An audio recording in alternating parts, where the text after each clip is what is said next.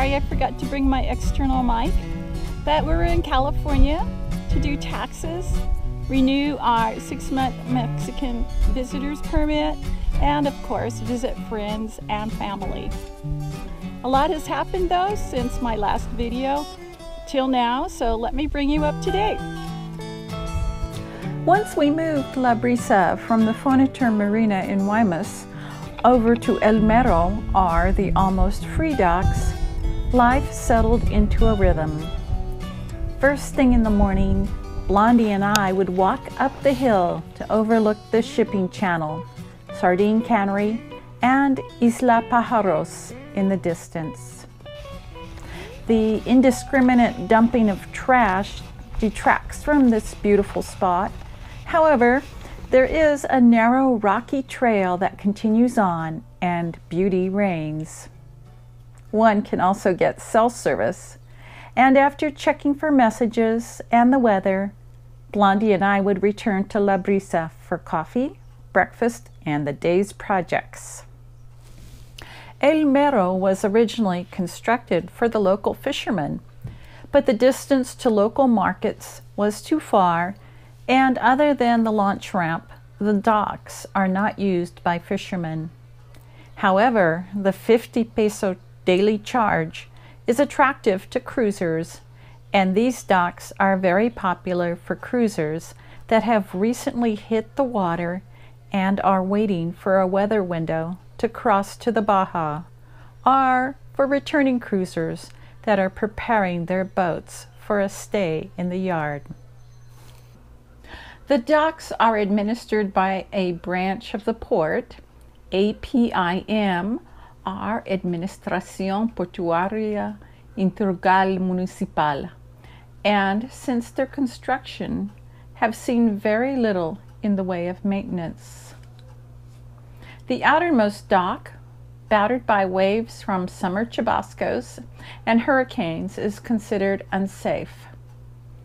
The dock we were on has a pylon of dubious integrity, and on one side a strip of protective planking has come loose, exposing bolt ends that could do a number on a hull. On another dock, the concrete is disintegrating, but in winter, when the northers blow through, it provides shelter, and other than occasional smells from the cannery over the hill, it is a calm, beautiful place. Shortly before our return to the United States, the calm was shattered with the theft of an outboard from Pialani, and a day later, another outboard theft from another boat. These thefts occurred during the night, usually in high wind events, while the owners were asleep. In spite of heightened watchfulness on the part of all of us, our friend Guillermo, age 82, awoke on 2 different occasions to find men on his boat attempting to remove his outboard. On the last occasion, he blasted his horn and shone his spotlight, and other boat lights joined in. I heard the engine of a panga start nearby and then speed away. The thieves abandoned their pose of fishermen and left behind a net. At this same time, Sharon and Reggie on Pea Soup, anchored in front of the Malecon in Guaymas, suffered the loss of their dinghy and outboard, even though the dinghy was lifted out of the water and locked to the boat with steel cables. A widespread exodus from El Mero followed, and there were only 5 sailboats left, 2 unattended and 3, including us, with owners on board. We helped Guillermo move to our dock so that all 5 boats were on the same dock, and that night Lee and I slept in the cockpit. Even though we did not hear or see any pangas, the fishing net Guillermo had confiscated and hidden under the dock was missing in the morning. When we came back to the States, we left La Brisa at the Furniture Marina, thinking she would be safe there. We removed the outboard and left it in the cabin. Only day before yesterday, Lee received a call from Sharon on Pea Soup that an outboard and anchor had been stolen from boats in the marina itself.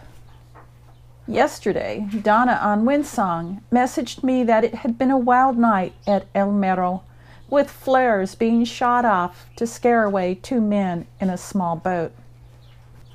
After coming from the safety and security of Gabriel's yard, the thefts have been a rude shock, and violence has continued to increase in Guaymas. During our stay at El Mero, headlines on the 18th of March declared, "Man shot."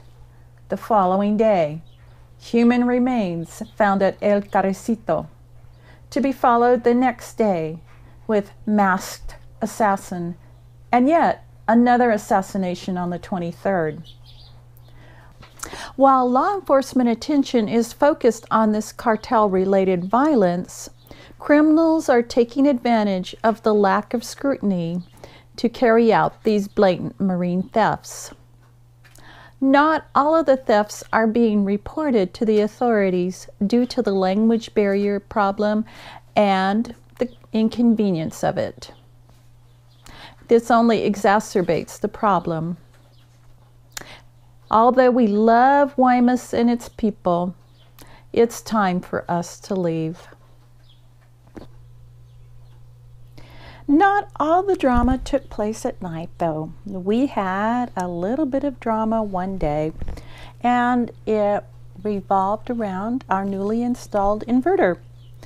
We chose we decided we needed an inverter. Our boat originally came with no large inverter, and the reason was for this computer here. I use this for editing videos. It's powerful, it's small, it's portable, it has an HDMI cable, so it enables me to use flat screen TVs as a monitor, and it also operates on 12-volt power, as does our flat screen on the boat. So we thought all that would be great, we wouldn't need an inverter. However, when we run our water pump, there is a fluctuation in the power, and as most everyone knows, fluctuation in power and computers don't go very well together. So we were delighted when Lee found a pure sine inverter available at Amazon for the reasonable price of $250. The inverter was a brand we had never heard of before, but it appeared to have everything we wanted in an inverter. Okay, so you're gonna just mount it there on the floor? I don't know. That's what I have to determine based on how the wire comes in. And it wouldn't be on the floor. It'd be mounted on this, so because we have to be able to lift this up. Oh, right. So, but what about mounting it vertically? Then you don't get to see any of the numbers and data coming off the LCD. Oh, okay. So it still has to be mounted up off the floor, though. Yeah, and I can do that. I can move the circuit breaker that's here over to the side, then lift this up closer to here. Okay.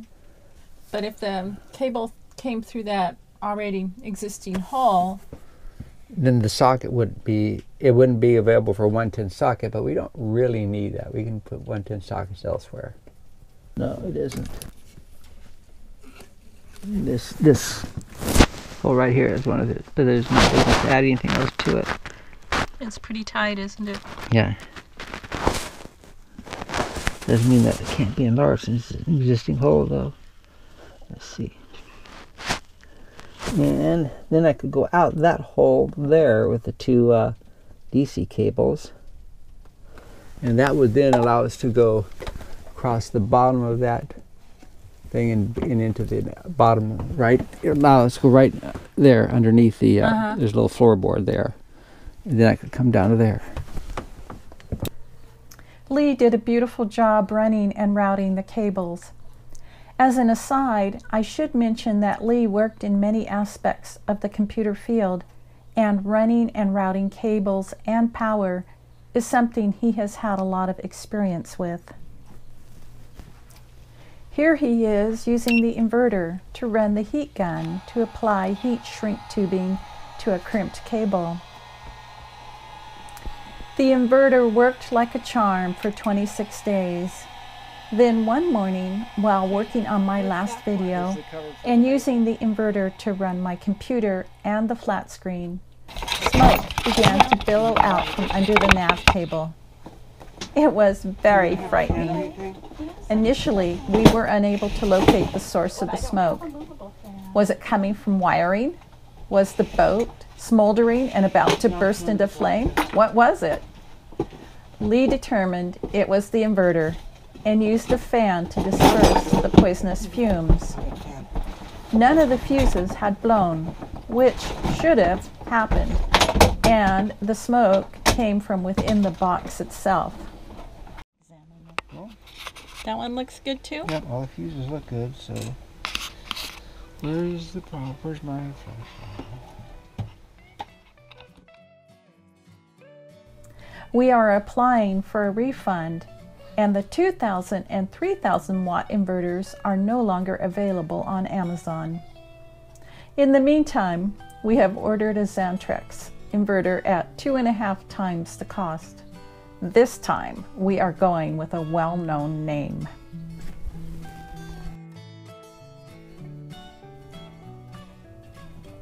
Just a few minutes before the eruption of smoke, we were outside talking with friends. We were extremely fortunate we were in the cabin at the time and could jump on the smoke before it became worse.